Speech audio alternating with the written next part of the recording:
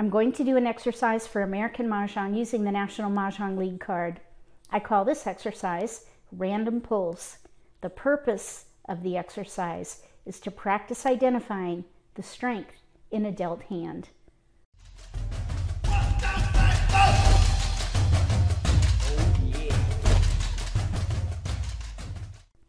If you're new to Mah Jongg, or if you already know how to play and just want to build your skills, consider subscribing to my channel. That way you won't miss anything. We're going to do 3 random pulls. We'll alternate between dealer and non-dealer, so we'll get 14 and 13 tiles respectively.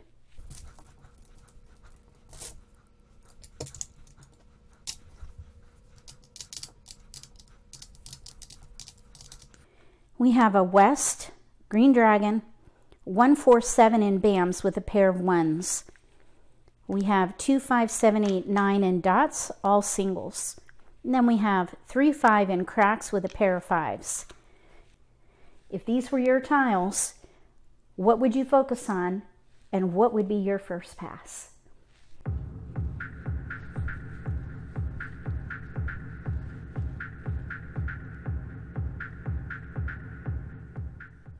If these were my tiles, I would focus on odds. That would use the 1s and the 5s, building around multiples. That would be the strength for this hand, in my opinion, so I would play odds. That means I would let the 4 go, the 2 and the 8, probably this West. If I had to pick a hand right now, I would maybe try for the concealed odd hand, but I wouldn't pick a hand. It's way too early. I would gather all odds and maybe focus on little odds so we could work around the 1 and the 5 odds. Probably little odds.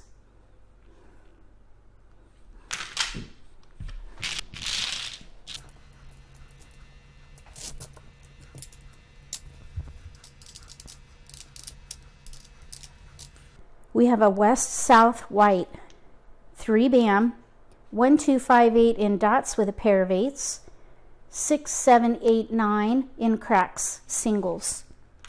If these were your tiles, what would you focus on and what would be your first pass?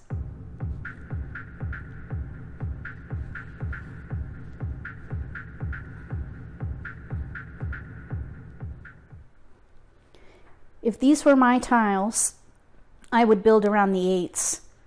So I would likely play either consecutive run 6 through 9 or evens. Keep that 2. Maybe keep the White Dragon, which means we'd pass these.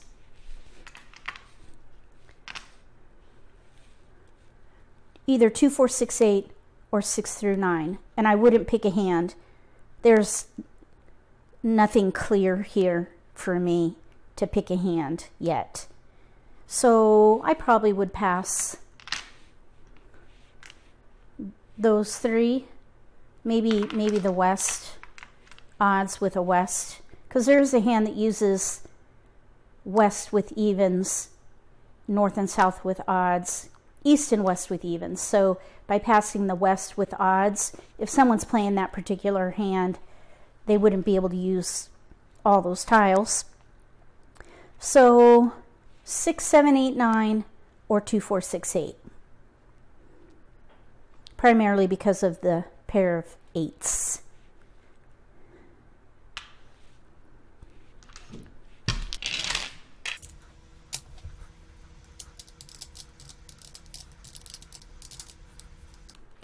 We have a flower, 6, 9, pair of 6s in our dots.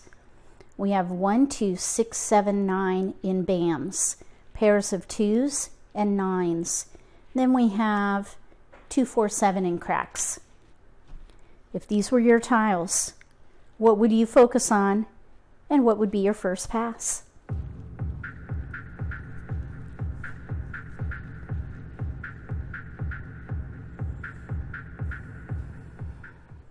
When I first saw these tiles, I was thinking 369. 369 with or without the flower. We have a gap, no 3. The other thing I was thinking about is 2, 4, 6, 8. Even though we have no 8, we've got a pair of 2s in there, 6s, 2s. So I was thinking 2, 4, 6, 8 might be a better choice. Or we could maybe play like numbers with 6s or like numbers with 2s. We could do the same thing with 9s or 3, 6, 9. I think that either way,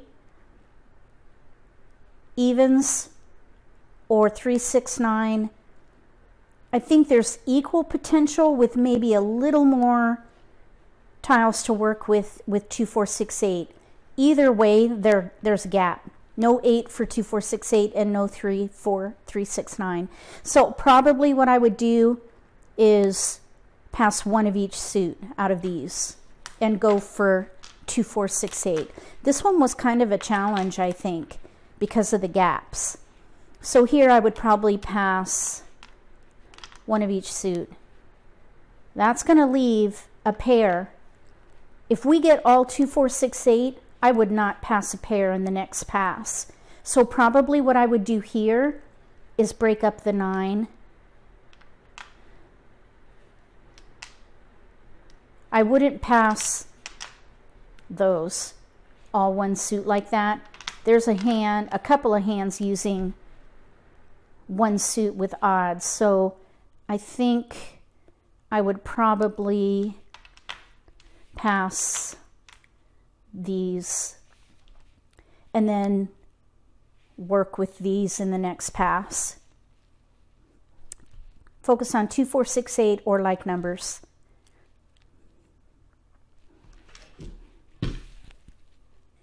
American Mah Jongg is very flexible, but you're limited to the hands on the card. When you get your dealt tiles, look for the strength of the hand. It's going to be either multiples or a predominant pattern that fit one of the categories on the card. Play a category that uses most of your tiles, and if you have a multiple in there, focus on that.